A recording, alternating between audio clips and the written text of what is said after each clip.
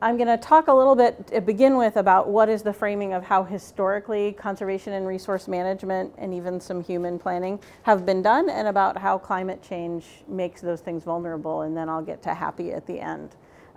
But to begin with, pop quiz, because you all work for media outlets. Media outlets always have quizzes in them. Can anyone tell me what species have been named as threatened and or endangered because of climate change? The red knot. Pardon? The red knot. The red knot. Anybody got anything else? Pika not actually listed, but good call. Polar bears. Polar bears. Does anyone know what the first species ever listed as threatened or endangered because of climate change was? I'll give you a hint, it's none of those.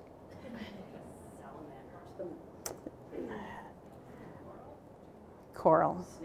Two species of coral, Acropora cervicornis and Acropora palmata, and they both live throughout the Caribbean. Historically, endangered species like this, we protect by protecting space. Unfortunately, for things like coral reefs, you've got sea level rise, increasing storm intensity, disease, increasing water temperatures, all exacerbating the ability to protect. If you protect coral reefs with a marine protected area in a space, those things are all still going to affect it. The protected area does not protect from those kinds of stressors. Protected areas in Australia have attempted to not only protect coral reefs, but other things. Things like the Great Barrier Reef Marine Park is one of the largest marine parks in the world. They were actually pretty smug back when coral bleaching was happening in 1998 in the Caribbean. The Australians were saying, well, it's just because you haven't protected enough of the Caribbean. The Great Barrier Reef, we're going to be fine because we've protected this whole coastline. Well, 2 years later, they were monitoring their coral bleaching by aerial survey. They were flying over to estimate percent cover. So not even really big protected areas can protect a threatened or endangered species or even a whole ecosystem. Restoration is another tool that we use. This is coastal restoration and wetlands restoration. I'll be running. See, again, I'm following Kim's lead. Had I thought about it, I would have put down the session. Tomorrow, there'll be a working group in the afternoon on wetlands conservation, restoration, and mitigation. So this is the Chesapeake, where they've been doing a lot of work to put back the bay grasses that were there historically. And they're using, at least when they started this project, they're using the same species of bay grass that have always been in the Chesapeake. But if you look at sort of the maps of temperature along that region, you see that the Chesapeake is at this interesting confluence. Part of it has to do with the Gulf Stream, but part of it actually just has to do with warming temperatures up the East Coast. And those warming waters are causing range shifts. And so the species that used to be in the Chesapeake was at the southern end of its range, and a different species came up from the south, and the Chesapeake was the northern end of its range. They chose to do the restoration with the species that this was at the bottom end of its range, so you can sort of see the problem there, is that the species that they were putting back in won't be living in that area probably for much longer. Improving fisheries management. Fisheries management, something you've probably all heard about, the demise of things like cod, rockfish. This is some maps of salmon. It turns out that fish ranges are shifting pretty dramatically, and ocean acidification is also going to be affecting fisheries. Current fisheries management practice doesn't really take either one of those things into effect in how it determines what catch limits are and where different kinds of fishing equipment and timing of when fishing can take place. Improving water quality, another thing we've spent 50 years working on. We've been making great progress in it.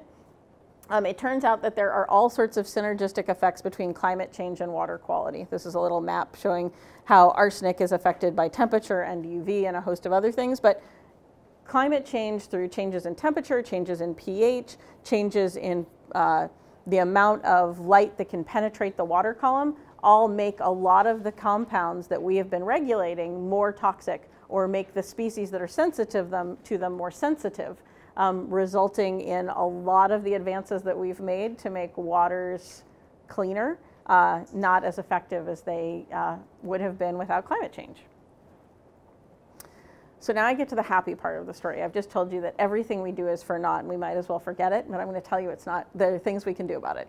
So frequently people talk about climate change in terms of vulnerability and in terms of 3 kinds of response options. And I'm going to talk about each of those kinds of response options in a few examples. So simply put, this is resistance, resilience, and response. So you can think of it in terms of resistance would be trying to keep things the same as they ever were. Resilience, I don't know how many of you were, none of you were in the plenary this morning. We talked about floating houses. There were the idea of being able to respond to change within the location you are. In response, you just pull up stakes and you move your tent somewhere else because it's not working out for you here. Eco-adapt sort of reconstructs those 3 ideas into 5 because apparently we're splitters, not lumpers. And these are the 5 tenets that we use when we talk about stuff. And I'll use some of this language as I'm going through the examples.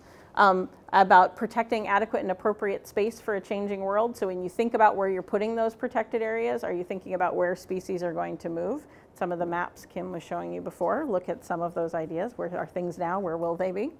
The second is reducing non-climate stressors that exacerbate or exacerbated by climate change. When I talked about water quality issues, I was dwelling in that space. The third is managing for uncertainty because you never know what's going to happen. And climate change is full of surprises. Ocean acidification, for example, that I talked about in the fisheries management part. 10 years ago, I would say probably no one was talking about ocean acidification. And now we're just beginning to realize the full range of impact that that's going to have on our world. Fourth is reducing the rate and extent of local and regional climate change. There are things that you can do locally to ameliorate climate change and make the effects not as large.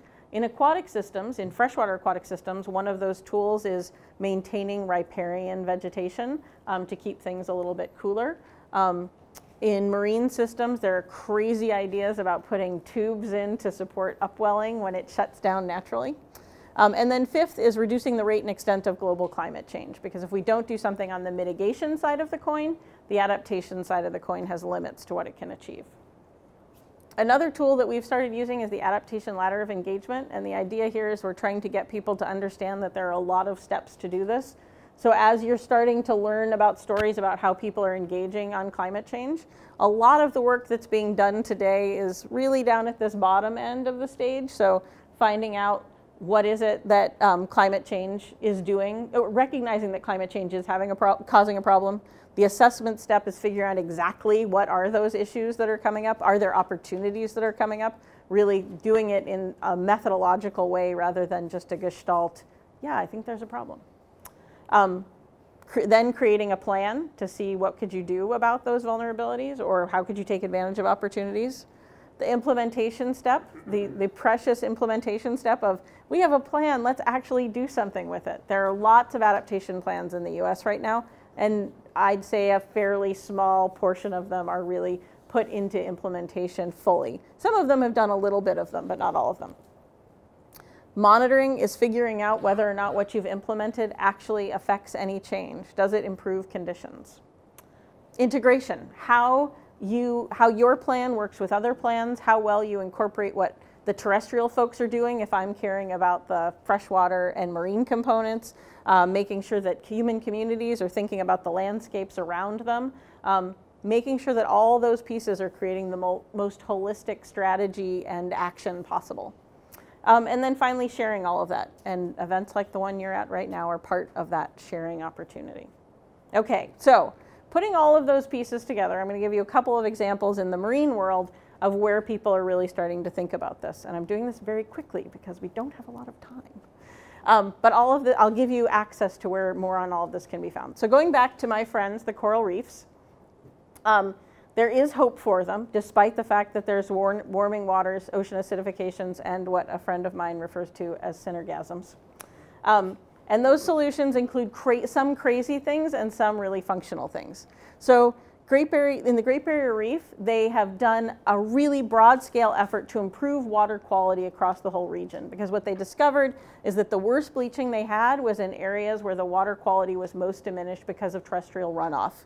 And they've been doing a lot to reduce nutrient outflow from agricultural lands and human communities, because that was they saw more bleaching where there was diminished water quality. And that's actually proven quite successful. And they had a good amount of recovery in their coral reefs. In the Florida Keys, they created an action plan, a copy of which is down on the EcoAdapt table downstairs. You can find it online, that dealt with a whole array of issues in the region and involved tens of partners to make it happen. But they did things like, how do you reduce those nutrient stressors and other stressors like tourism, boat anchorage, fishing in the region.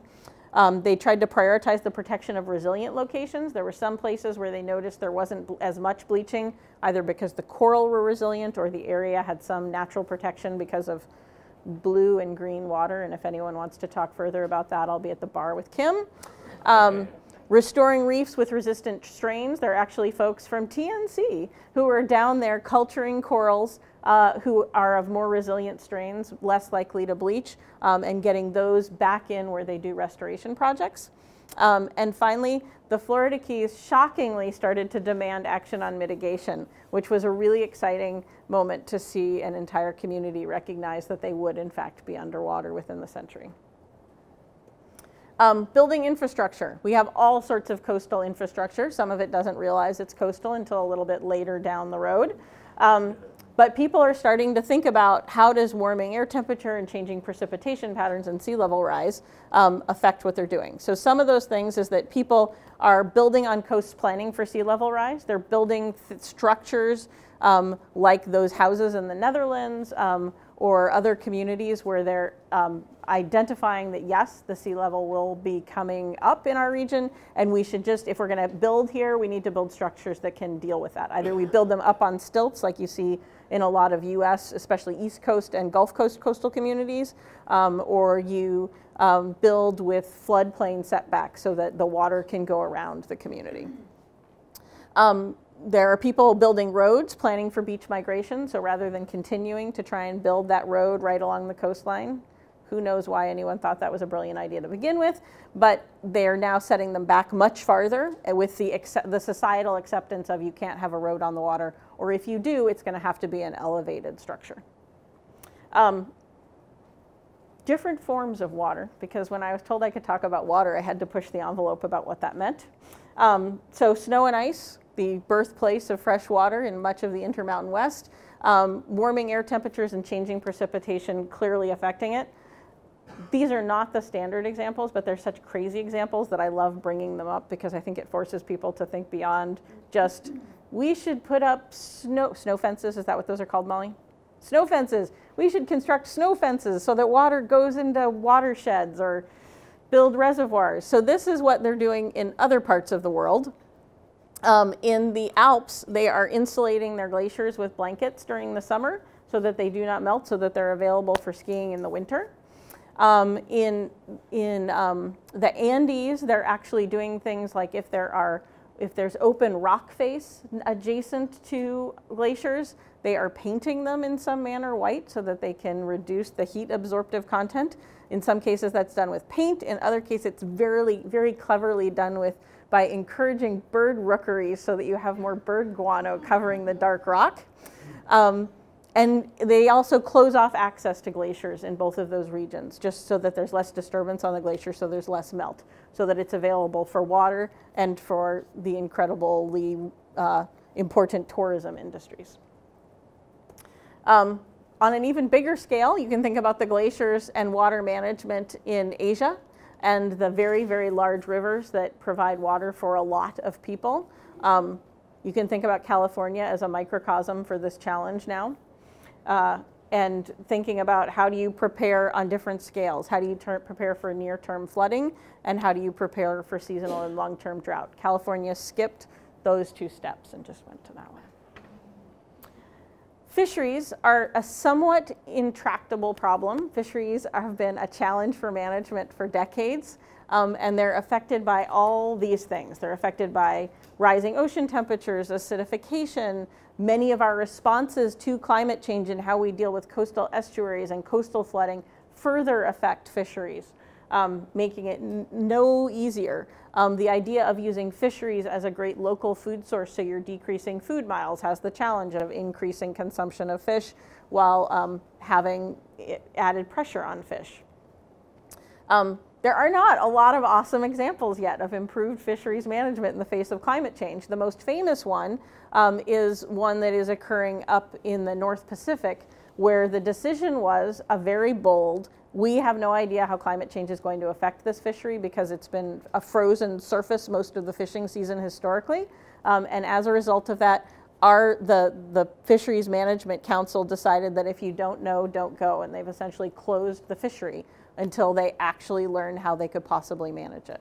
And that's a perfectly valid management planning idea in the face of uncertainty. Sometimes you just have to say, we're going to stop. You won't see a lot of examples of that in the world, but I thought it was a bold one. From a not terribly radical body. The North Pacific Marine Fisheries Council is run by the fishing industry in collaboration with other groups, but it's predominantly a fishing industry mechanism. All of those examples that I just shared are available on this resource, cakex.org. You can go and use it for free. Tonight at the Tools Cafe, you could get a tour of it and learn how it can be used for journalistic endeavors, not just adaptation planning. And I invite you all to check that out. And if you have any questions, feel free to email me or find me later.